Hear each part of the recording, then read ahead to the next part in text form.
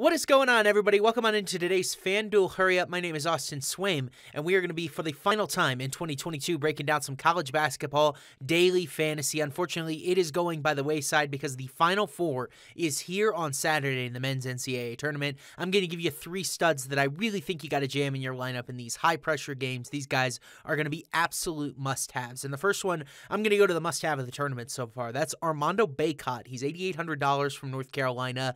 There's no doubting it. He has been a dominant terror on the glass. He actually has double-digit rebounds in 10 of his last 11 games when you go back further to the ACTC tournament. He's also got multiple blocks in 6 of those same 11 games. He has been on a roll. He has the highest floor of any stud when you look at him here. He really doesn't rely on his scoring. We saw that against UCLA when Caleb Love popped off for over 30 points. He still dropped 35 FanDuel points on his own. He had 15 boards and 14 points in that game.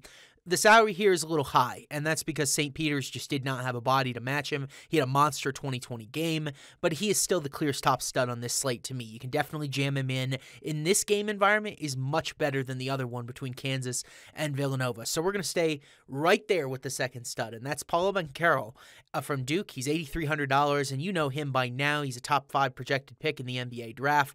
Always a solid choice. He has the best usage rate on the Blue Devils, 27.6% usage this season for Duke, averages over 17 points a game. Here's why I'm optimistic for Banchero in this one.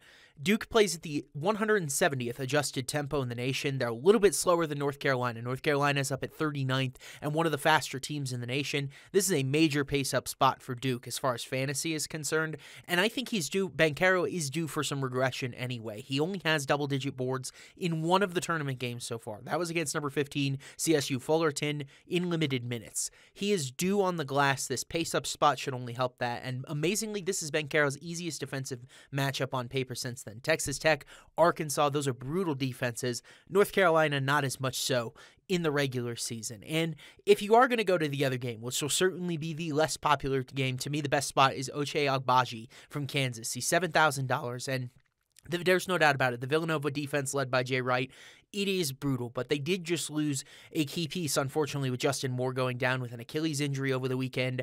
The senior on Kansas, he has a team-best 25.7% usage rate this season. He is much more the scorer to the facilitator that Remy Martin is in the Kansas backcourt. The top of guard is between these two on FanDuel. When you look at Remy Martin, he has only scored over 20 real-life points twice all season. Both of them have come here in the NCAA tournament. His stock is just at an all-time high right now.